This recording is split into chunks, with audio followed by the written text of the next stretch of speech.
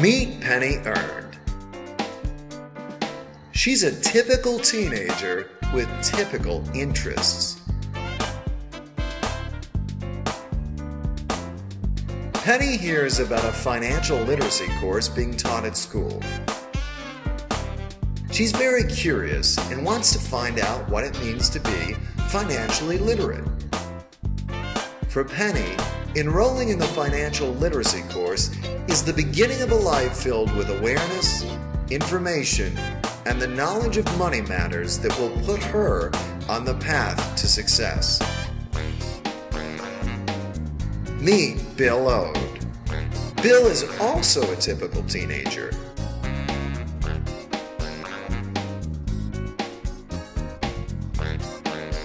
But he and Penny are very different.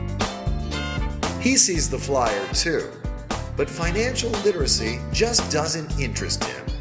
He's got more important things to do. Let's see what happens to Bill and Penny. In the financial literacy course, Penny learns the importance of saving, investing, and working to earn money for what she wants. She gets a part-time job so she can start saving money to buy a car. Bill, however, doesn't feel like getting a job. He'd rather play video games and hang out.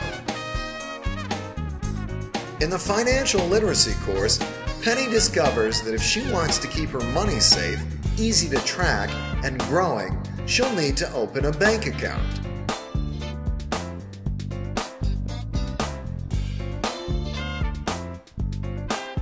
Bill runs into Penny while she's working. She tells him she got the job to earn money to get a car. Bill's impressed by Penny's work ethic, but more than that, he's still hungry. He'd like to buy another slice of pizza, but realizes he's broke. That's when he decides to take Penny's lead and get a job of his own.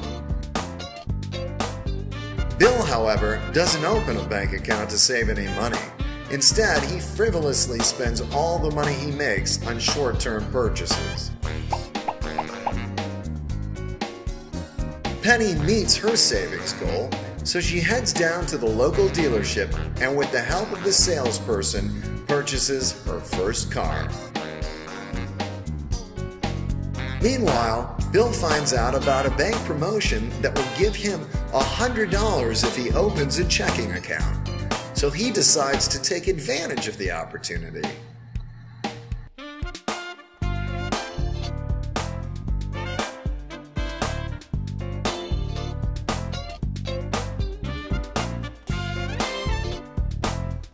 But Bill doesn't manage his account or bother to balance his checkbook.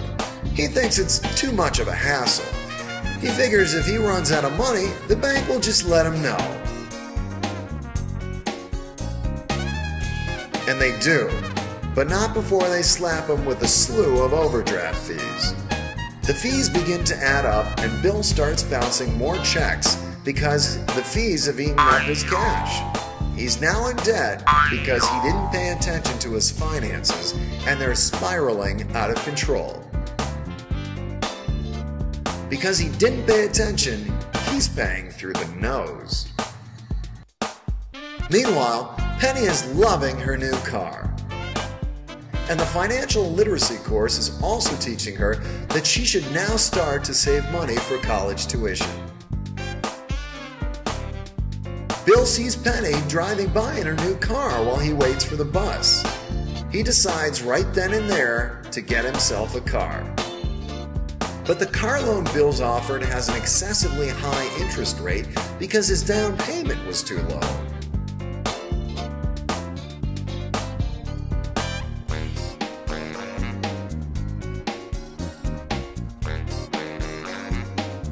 Plus, he buys a flashier car to impress his friends, and that makes it even more expensive.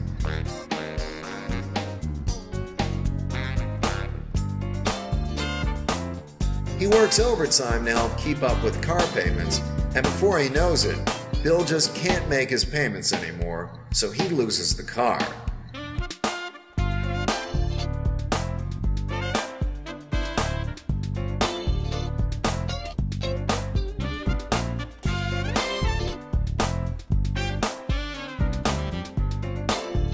Penny knows from her guidance counselor that a college education is an investment in her future.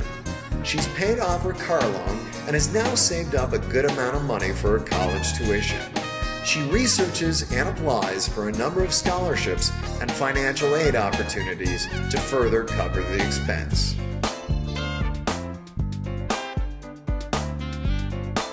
Bill enrolls in college too, but hasn't saved any money to pay for it.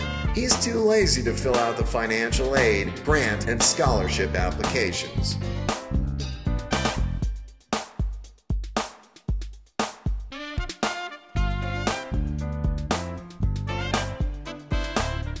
Penny has been accepted into a 4-year university. Her first year, she lives in the campus dorms, but the second year, she decides to rent an apartment near campus, so she needs to find 2 roommates to split the cost. She does her homework and consults an online roommate screening service to make sure she surrounds herself with quality people. Instead of consulting a roommate referral service, Bill decides to live with his friends, who are fun to hang out with, even though they're financially irresponsible. Penny is inundated with credit card offers in her first semester of college. Because of her good car loan repayment history, she is able to secure the most attractive offer available to college students.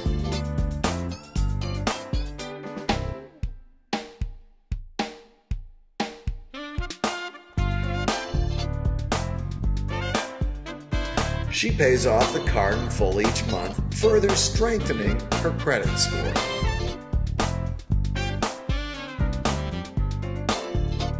Bill signs up for many credit cards and doesn't pay attention to the interest rates or promotional offer terms. He racks up high balances. He forgets to pay his bills on time and his credit score plummets.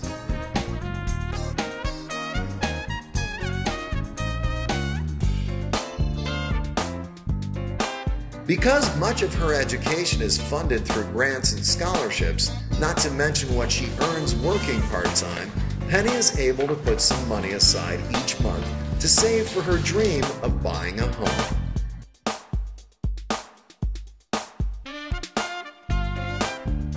Bill is overwhelmed with his tuition bills and has no extra money to put toward savings.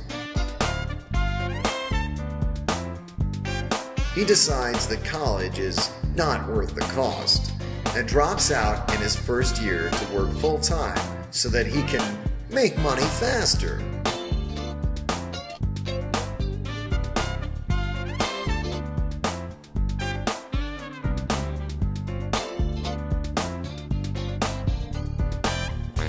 After she graduates from college, Penny lands a great professional job with excellent benefits, including a 401k. Because of her smart financial moves, Penny graduates college with excellent credit, little debt, and a nest egg to buy a small condo.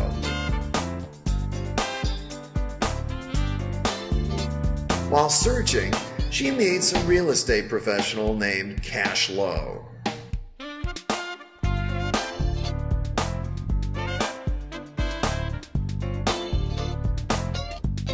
Penny looks up his license status on the Department of Real Estate website and learns that he's had suspensions and disciplinary actions. Cash also doesn't have an employing broker, doesn't offer any referral letters, and makes excuses why he doesn't have any.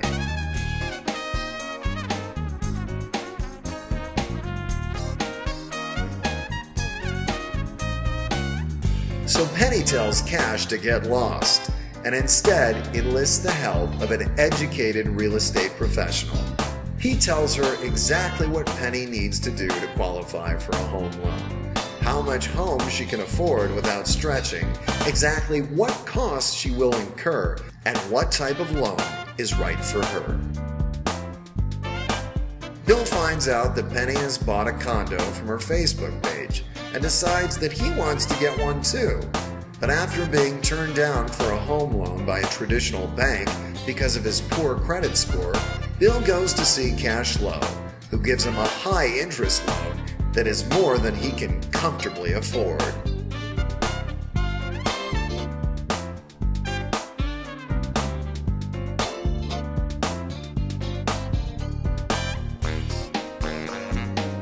Because Penny has ample room in her household budget and has made wise financial decisions, she's been able to save for a trip to go to Brazil for Carnival, a dream she's had since she was a young girl. Bill is so financially overextended that he falls behind on his payments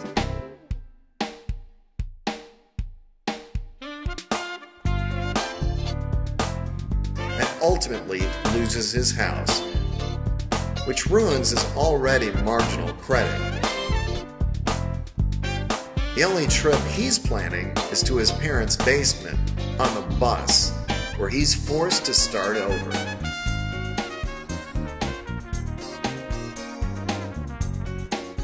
Penny is living happily in her condo.